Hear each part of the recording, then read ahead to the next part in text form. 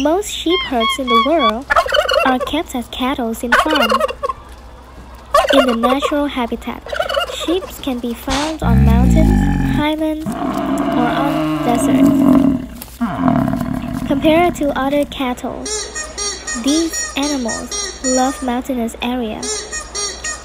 All that they need is a shelter, water, and a big field where they can feed grass for themselves. Because of this need of eating grass, sheep are usually kept in the bottom of hills, sometimes fields, or anywhere that has large land. Wild sheep can be found in almost mountainous area in the world. Giraffe. The ideal environment for giraffes is on big land or forest. Giraffe is a type of animal that migrates.